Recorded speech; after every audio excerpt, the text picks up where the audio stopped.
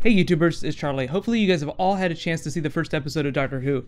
Since this is our first time seeing Peter Capaldi in a proper episode, most of this video is going to focus on him, but I'll be doing my top 10 moments as well as some Easter eggs that I saw, like some really notable ones, and then I'll do my review. There's also been a lot of talk about what's happening to Clara, and TV Guide even spoiled a few big things, so once I get through the important stuff, I'll address all that. But if you're finding me for the first time, I do weekly Doctor Who videos. I'm even doing a weekly giveaway while the series is running. So all you have to do to enter is be a subscriber and leave a comment on this video. But onto the important stuff, top 10 moments. So careful for spoilers if you haven't seen the episode yet. I'll wait just a sec. Okay, ready? Here we go. Number 10, the new title sequence. I feel like this is going to be one of the more controversial changes to the show.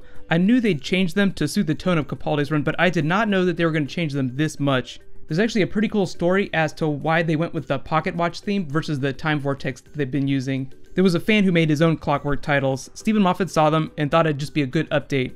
The final version they're using on the show is a little bit different than what the fan originally made. His name is Billy Hanshaw, but he's a professional graphics designer who makes titles like these for a living. But I still think it's really cool that Stephen Moffat would use something that a fan made, especially since this is going to play in front of each episode. Moffat said he felt like they were like the best new idea for the title sequence that he'd seen since 1963. And depending on how you count them, there's at least 13 different versions that they've had so far. Here's a quick montage.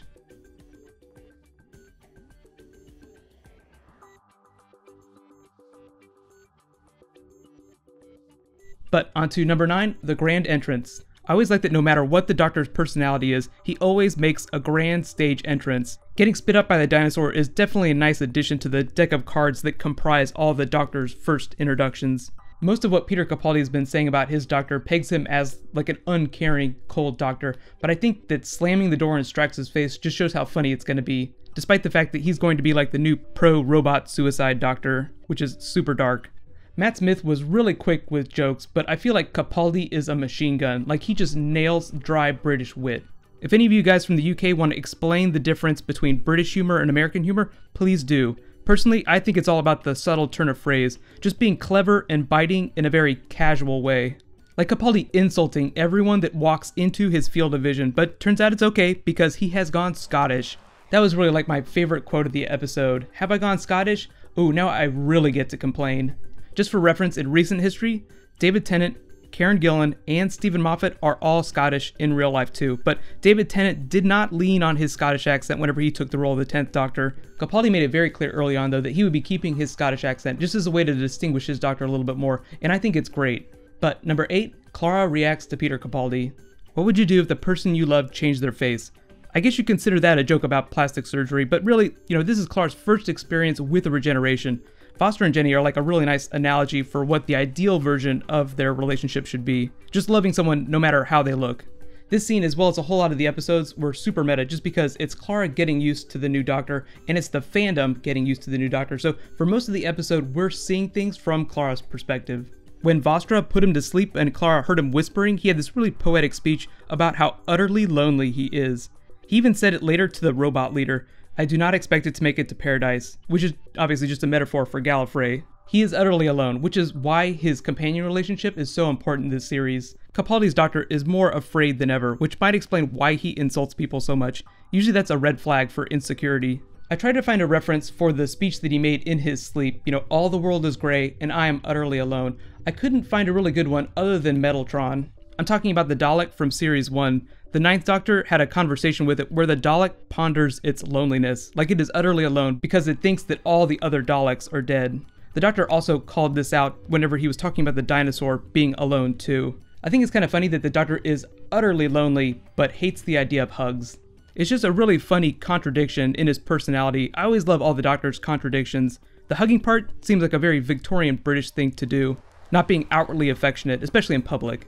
Which actually leads me to number 7, the Doctor is not cuddly anymore. This is actually taken directly from a Neil Gaiman quote after he saw the first episode. One of the major differences in Capaldi's portrayal as the Doctor is that he does not yearn for affection. Like when he said, "No flirting, don't get any ideas." Whenever he said that, all I could think of was River Song and like any attractive female companion the Doctor has ever had. Not all the Doctors before Capaldi were flirty. It's mostly something that the show has pushed since the 2005 series began, but I guess there was also some romantic involvement during the Doctor Who movie. But the cuddly part comes all from Matt Smith, like that's all Matt Smith's thing. I never found it off-putting, but I was pretty new to the series whenever Matt Smith started. I didn't see a lot of the darker doctors till later. So I think about half of you guys really loved Smith, and the other half thought the idea of a cuddly doctor was utter rubbish. I'm really excited to see how much darker the Doctor gets this series, because there were actually some moments in the episode where he gets really dark, like darker than I've seen him before. But on to number 6, Clara and the Doctor get reacquainted. Totally love the banter. They seem more like an old married couple now, or like a couple of really old friends, making fun of each other without taking it too seriously. The Doctor makes fun of her vanity, and Clara makes fun of his gray hair. Both of them are saying, I really care about you, but there are all these things that I really hate about you. I got such a great Sherlock vibe from the whole episode, but the restaurant, pre-capture, was a good example of a conversation Sherlock would have with Watson. Their relationship is actually a pretty good metaphor for Clara and the Doctor's relationship now. The Doctor is the brilliant but crazy one, and Clara is the sensible translator who just interprets the Doctor's wishes whenever he gets too rude or starts speaking gibberish. There are also a whole lot more obvious references, like Foster saying the game is afoot, and then there's murder, the Doctor has taken the case. Stephen Moffat did say that he was totally open to a Wholock story if Benedict Cumberbatch and Peter Capaldi's schedules work out. If something like that eventually does come to pass, I think it'll be done more for charity than like an actual series. But number 5, the rubbish robots from the dawn of time. There were reports from a long time ago that the clockwork droids from Girl in the Fireplace were coming back. The Doctor kept referencing the episode by saying, all this sounds familiar, I've seen this before, and he even held up that logo from the Marie Antoinette. So just to be clear, the ship in Deep Breath was the Marie Antoinette, and it was the sister ship of the Madame de Pompadour. The Pompadour was the ship from Girl in the Fireplace, so these droids are not the same ones from that episode, even though they're based on the same technology. It's a different group of robots searching for paradise. That whole idea about paradise is really interesting, and I'll mention it again later when I talk about Missy. But number 4, the Doctor does not expect to find Gallifrey. This was another rule number 1 moment where I couldn't tell if the Doctor was lying or if he was being truthful. If you believe that Matt Smith is in there, which he is, then he's taking the long way around to get back to Gallifrey, so he does expect to get home, and he was just lying. Really, I think that he was just saying whatever it took to get that robot to jump out of the skin balloon ship. Yes, remember, that balloon was made out of skin.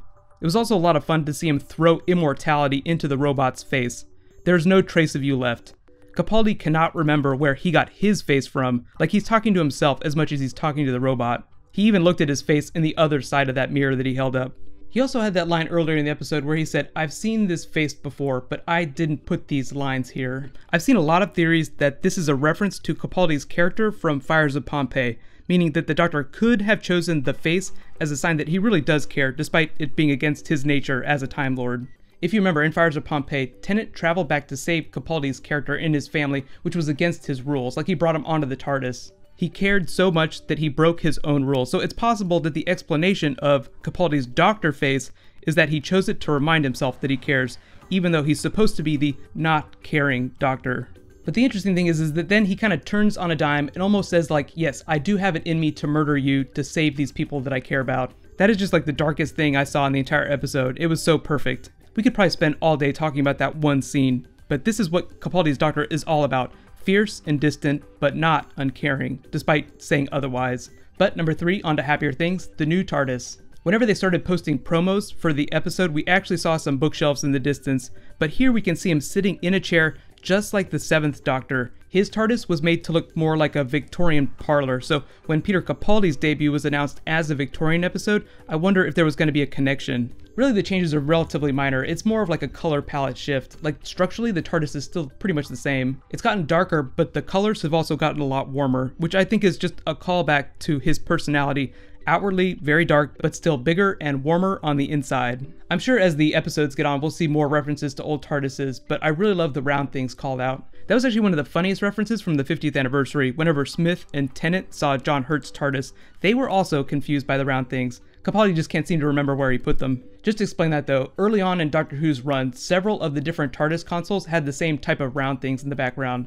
But onto number 2, phone call from Trenzalore. This got spoiled pretty early on, but I still enjoyed it all the same. Matt Smith came back to do the scene. They didn't film it during the Christmas special, or at least I don't think that they filmed it during the Christmas special. It's just a way for Capaldi's Doctor to explain Time Lord regeneration to Clara. They're all the same person, even though the faces and personalities change, thus no hugging. I did totally love that Matt Smith made a joke about Capaldi being way too old. Doctor Who does like the best job at making fun of itself without going too far. But finally, my number 1 moment, the new mystery woman, Missy. I am convinced this is not River Song, despite all the boyfriend talk. I know a lot of you have Ronnie theories. Moffat referred to her as the gatekeeper of the Nether Sphere, and she appears in the 2-part finale, so she is very important to the series. There was also a really nice reference I saw in that garden that she was standing in. Whether or not it's the Nether Sphere, the garden looks mysteriously like the garden that Amy Pond got stuck in during The Girl Who Waited. So if you remember, in that episode, Paradise was literally a resort planet called Apalopecia. It's possible that the clockwork droid was transported there by Missy, unless it's like some sort of other place. That also made me think that there might be a thematic link to The Girl Who Waited.